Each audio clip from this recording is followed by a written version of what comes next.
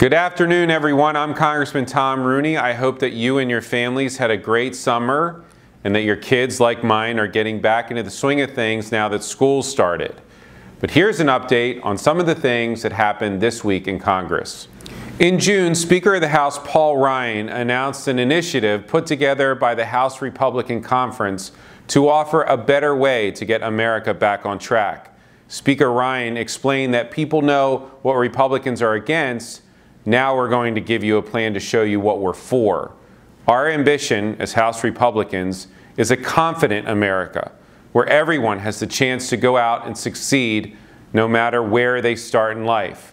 The six-plank agenda that we're calling A Better Way is a new contract with the American people to tackle the problems of today.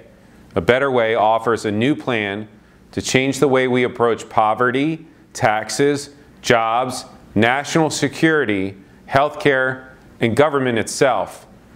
On poverty, a better way to fight poverty that presents more than 40 bold, specific ideas to attack poverty at its roots, to allow all Americans the chance to break the cycle of poverty and improve their lives. On national security, through our Better Way to keep us safe and free, we outline our plan to keep Americans safe from the threat of radical Islamic terrorism, to strengthen the refugee admissions program, and to support our nation's intelligence, defense, and law enforcement agencies so that they can protect our nation from threats, foreign and domestic. On the economy, we offer a better way to grow the economy that cuts down on needless regulations that disproportionately hurt small businesses, makes the rules we do need more efficient and effective, and helps more Americans access affordable college or training in industries that are growing and need new skilled U.S. workers.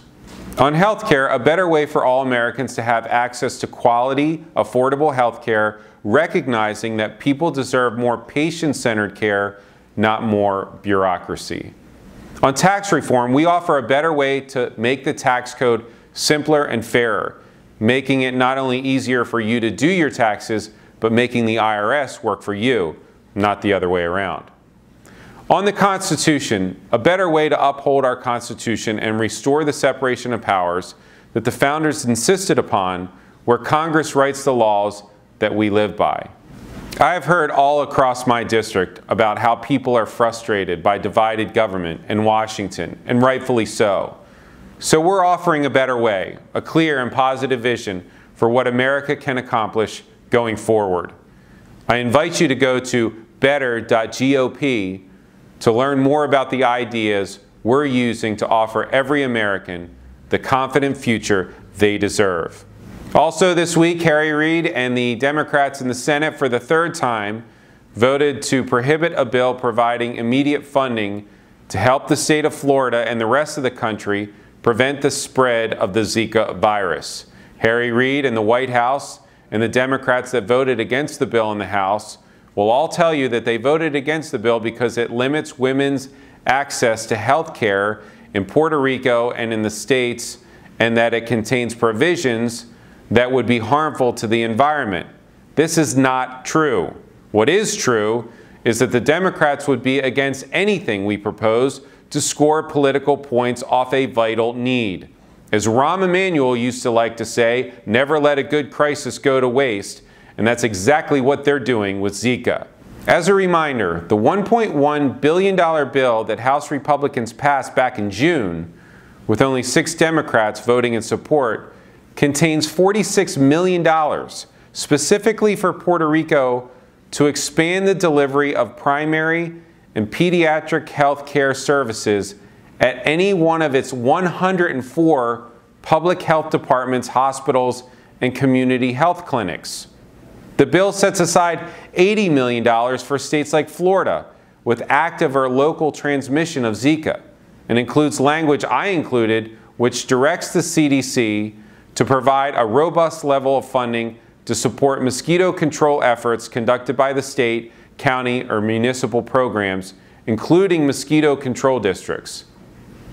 Finally, the bill would expedite the EPA's approval of proven, environmentally friendly mosquito and insect control technologies that have already demonstrated results in stopping Zika where it starts, with the mosquitoes themselves.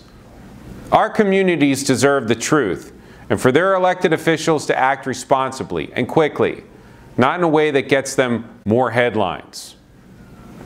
And finally, as I'm sure you're all aware, Sunday will mark the 15th anniversary since the horrific attacks on September 11th, a day I remember like it was yesterday.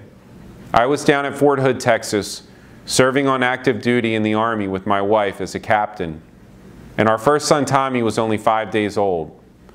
Like the rest of America and the rest of the world, we were stunned and devastated as we watched terror unfold. Americans will never forget that September morning, where they were when they learned of the attacks, and how thousands of innocent lives were lost in New York, Pennsylvania, and at the Pentagon. So Sunday, 15 years later, we'll stand together as a nation to remember the lives that were lost.